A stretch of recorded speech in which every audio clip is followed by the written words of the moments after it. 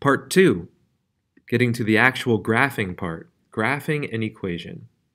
So we've done a little bit of graphing this school year, and we'll continue to weave it into certain lessons. This is one of the lessons.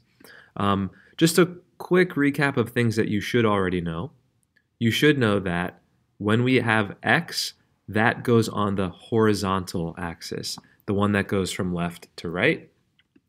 And when we have y, y is talking about the vertical axis, the axis that is going up and down on a graph. That's background information that's not new that you should be pretty comfortable with. Here we go, though. We're going to jump right into an example to explain how to graph an equation with two variables. And the equation that we're going to use for this is the equation y equals x plus 2. All right. Here's a graph. I've got a blank one ready for us. If we're going to graph an equation, we've got to get some extra background information first. Sorry about that. How can I turn this into a graph? The first thing I would suggest is to create for yourself a little organizer. I like to make a little quick table with 3 columns in it. And this is going to help me create the information that I need to then turn this equation into a graph. So I need to get an x coordinate, I need a y coordinate, and when I put those together, that'll be my xy coordinate pair. The beauty of this is you have some control over the points that you're going to create. To graph a line, you need, I'd say, a minimum of 3 points. It's a good rule of thumb to come up with 3 points, plot those, and then you can connect them to form the line. So you have the power to choose what you want to use. I would say keep it simple. Pick the smallest numbers that you possibly can. So I'm going to plug in for x the points 0, 1, and 2. And I just made those up off the top of my head. If you want to pick different numbers, go for it. Just keep in mind, the bigger numbers that you choose, the more spread out your graph is going to be, and it's going to be a little bit more work. I think it's easiest just to keep the numbers small. But if you want to choose the points 2, 5, and 7 for x, go for it.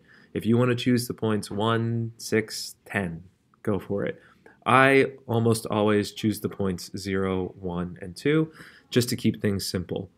All right, now when I plug in the first x point that I chose, which is 0, when I plug in 0 into the equation y equals x plus 2, I'll do that work right here, y equals x plus 2. And I plug in 0 for x, 0 plus 2 is 2. So when I plug in 0, y equals 2. So the matching y coordinate for x equaling 0 in this example is y equals 2. And together, 0, 2 forms our first ordered pair that we'll graph, 0, 2. We need to repeat that process again. If I have my base equation, y equals x plus 2, and if I plug in 1, the second x coordinate that I chose, if I plug that in for x, 1 plus 2 is 3. So when x equals 1, the corresponding y value is 3. I plugged in 1 for x, I solved, and I got 3.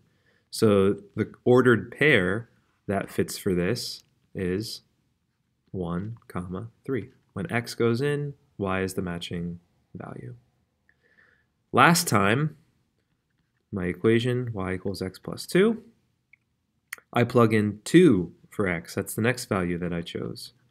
And I just quickly work it out. 2 plus 2 is 4. So when I plug in x is 2, what I get out is y equaling 4. So the matching y value is 4, and that means my final ordered pair that I would graph here is 2, 4. So this table, it's a nice tool. I encourage you to use this. Create a quick little 3-column table, x value, y value, and then the combination of them together is the ordered pairs that you will graph. Remember, the x values you're in control of. You get to choose them. I chose 0, 1, and 2. I almost always will choose 0, 1, and 2 since they're nice, easy, small numbers. You plug those into the equation to get the y values. You put it together, and now I can graph.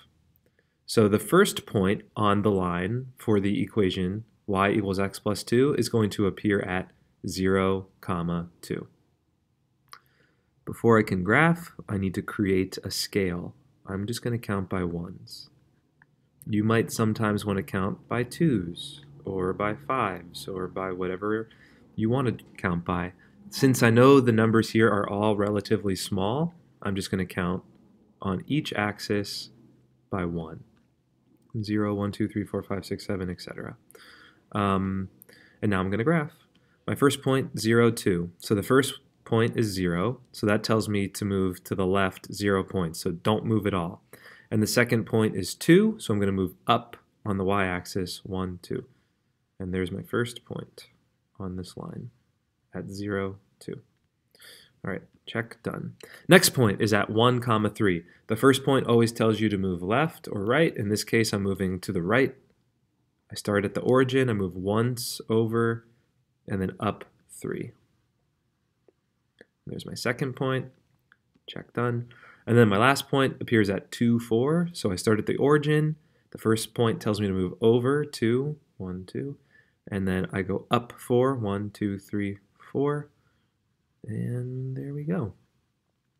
If I were to draw a line that goes through these points, it would look like this. And this black line that's on the graph, this is the line for the equation y equals x plus 2. And all of the points that this line goes through are points that are solutions to this equation. They are points that make this equation true. So for example, this point right here, this is 4, 6. That's what that point is that I circled. 4, 6. That's a solution for this equation. If you were to plug in x equals 4 and y equals 6, this is something that makes the equation true. All of the points that are on the line are points that are solutions for the equation. So we'll do plenty more examples in class together, and you'll be practicing this. It's not a super duper hard skill, but it's something that we want you to start understanding and seeing how to visualize an equation, and just to understand that you can visualize an equation on a graph. Like I said at the beginning of this lesson, it's certainly something that you're really going to grow with as you go further in math. Certainly by 8th grade, it's going to be a major thing. This is just the intro for that, though. Anyways, if you've got questions on it, we'll be talking about it in class, and you're welcome to get extra help as needed. But good luck, and use this video for a reference as needed. Happy mathing. Goodbye.